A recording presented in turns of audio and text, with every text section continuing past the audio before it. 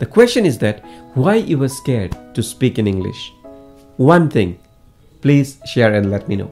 Hello friends, welcome to Hello English. My name is Rupam. In today's video, we will see how to start speaking in English for beginners. How to speak English fluently. I'm sure you are struggling to speak fluent English. So I have come up with this wonderful video. In this video, you will see if you are a beginner or an intermediate, how you can start learning English and become fluent very fast. So watch this video till the end. My dear friends, when I started learning English, I had one thing in my mind. If I start learning more and more words, if I am able to remember more vocabulary in my mind, I'll be able to speak English fluently. But in practical life, that doesn't happen. You can remember many words as much as you can, but it is not necessary that you will be able to use that word whenever you need. That doesn't happen like that. So the problem what I faced, the problem was whenever I needed to speak to someone, I was unable to find proper sentences. My mind used to go blank, but I never gave up. I kept studying. I kept myself busy with English. And see, here I am today, teaching English to all of you. So today, I'm going to tell you the same thing, which you can apply and become expert in English. Many of my subscriber friends, they ask me, can I learn English by watching Hindi channel? मेरे दोस्त, अगर आपको हिंदी सीखना है, you can watch Hindi channel and learn Hindi. But अगर आपको English सीखना है, how you will learn English without watching English videos?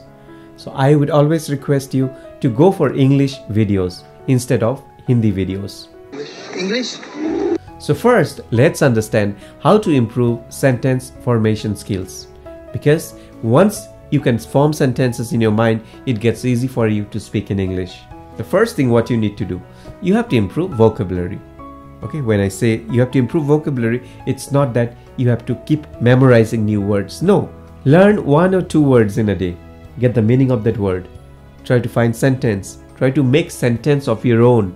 Got it? So how you can improve your vocabulary? The first thing is that you need to take care of the very method. We always use the word very. Many times we use. So we have to stop using this word very. Very good, very sad, very happy, very beautiful. Instead, try to use something different. For example, instead of saying I am very sad, you can say I am sorrowful. Or the lady is very nice. You can say the lady is kind. I'm sharing with you few words which you can replace by the word very. Got it? Try to master this. The next, Word Power Made Easy. This is a wonderful book, my dear friend.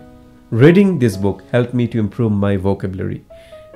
So I would always request you, if possible, try to buy the book. I'll give the link in the description. This is of great benefit. Next, be curious to learn. It is not necessary that you learn new words only from books. There are different sources which can help you to learn new words. Suppose you are going somewhere, you find a board, okay, advertisement boards. Something is written. You don't know that word. Note it down. If you don't have a notebook, you have a mobile. Just take a photo of that, and at the end of the day, try to learn that word. Or if you are talking to someone, that person has used some new word. Okay, try to keep that word in your mind and later try to see what does that word mean. Newspaper, you come across so many new words. Try to understand what word is that, what's the meaning of that. So always try to be curious. Try to learn more and more and never ignore any new words. Just try to learn them and use them, and that will help you to improve your sentence formation skills. Hence, it is important to form sentences. To form sentences now, you need to remember 2 important things. The first one, consume English. If you want to learn English faster, you need to find out a way which you like to do the most. If you like to read newspaper every day. See how the sentences are structured there. If you want to watch YouTube channel, watch the video very carefully. See how they are forming sentences. Listen to podcast. If you get time, just go through some lyrics of a song. Learning lyrics of song is a great way to learn English. Play a song like Summer of '69. An amazing song. You will remember so many things from that song. Those were the best days of my life. Finally, you need to practice English. If you want to be good in English, you need to speak English a lot. The only way to practice English is to keep speaking in English.